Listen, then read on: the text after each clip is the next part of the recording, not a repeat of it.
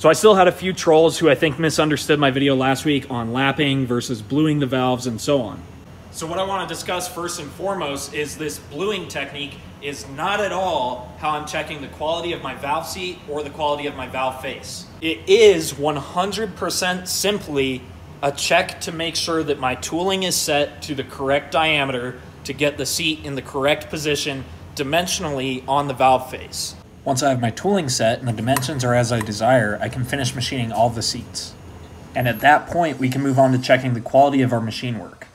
First and foremost, we can give it a visual check for any visual chatter or pitting that would cause a valve not to seal. Next, we move on to a basic vacuum check on every valve. If the vacuum check doesn't hold, we can break out the valve seat runout gauge.